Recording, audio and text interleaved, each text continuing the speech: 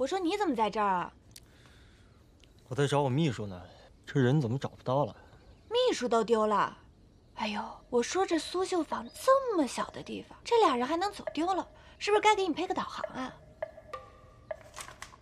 你是在挖苦我吗？我在说实话了。你是这儿的绣娘？哦，你就是来收购绣坊的这个大奸商，对吧？谁和你说的？不然呢？哎呀，开玩笑的啦。哎，我在这儿也待了很久，特别了解这儿，而且这里的每一件东西都非常好，可以说是绝无仅有的。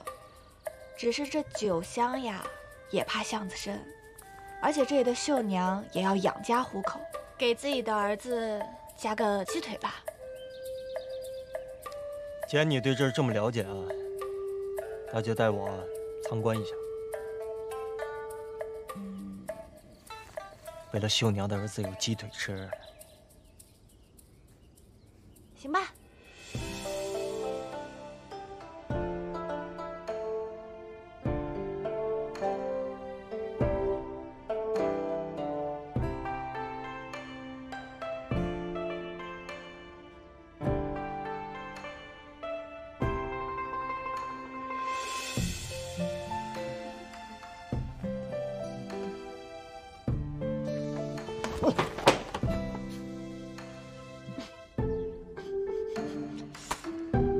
你咋还打人呢？笑什么笑？带路啊！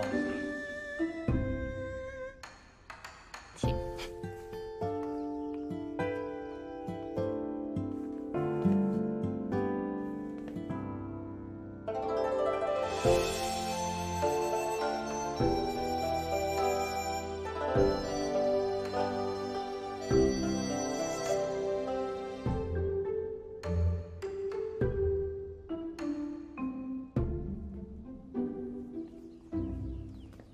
怎么，师傅没有同意收购？你这小绣坊消息流通的还挺快啊。不是消息流通的快，是你不是第一个被赶出来的人。可是现在只有被收购了，才能够解决你们绣坊的困境。你知道师傅一共教了多少个学生吗？60多个。可是现在留在身边的只有10几个。其实呀，每年都有很多厂商找过来，口口声声说要传承苏绣的手工技艺。可是到了最后呢，都会要求师傅变成工业化。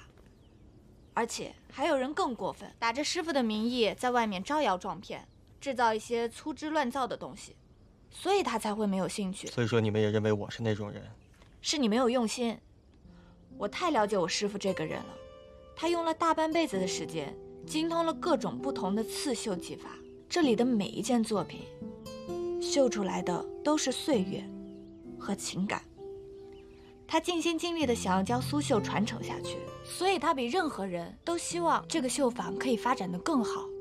他不需要你们过来跟他聊合同，他需要的是真心，真心实意的懂得，真心实意的理解。这看你的样子嘛，也不笨，应该懂吧？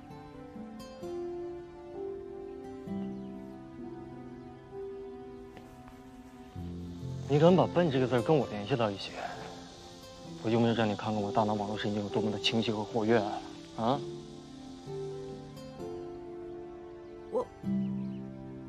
你还进去看不看？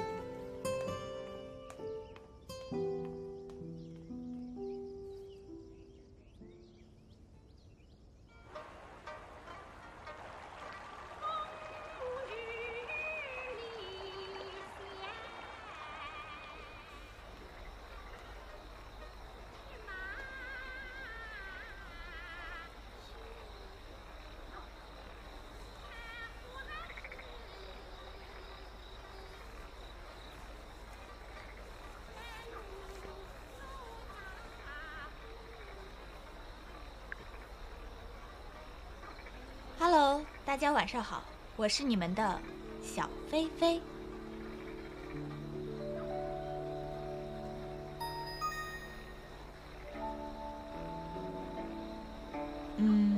本来是不想上线的，可是秀榜的事儿结束早，就上线看一看啊。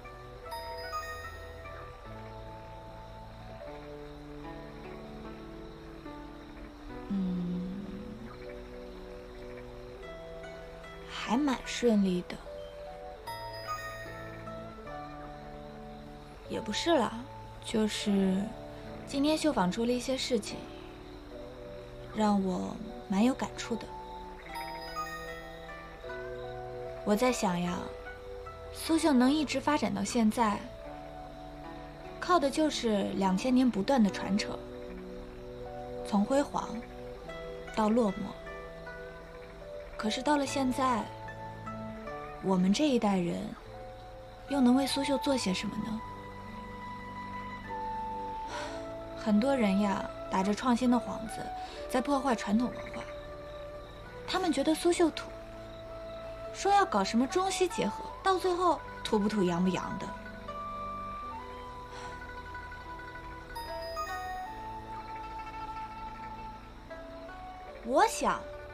我想有用吗？我只是个小萌新的设计师，说白了，我就是一裁缝，就算有想法，也落不到实际呀。哎，不过我说你怎么一直在线呀？该不会是一直等我吧？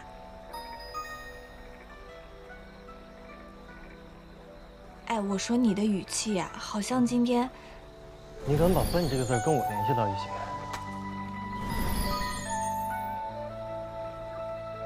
没谁，一个不怎么被我待见的人。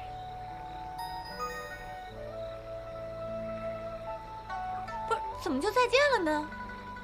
你生什么气呀？又没说你，我说你怎么这么小气呀？今晚的直播结束了，晚安。我说你至于吗？我又没说你，哎呦，切，还再见呢，再见。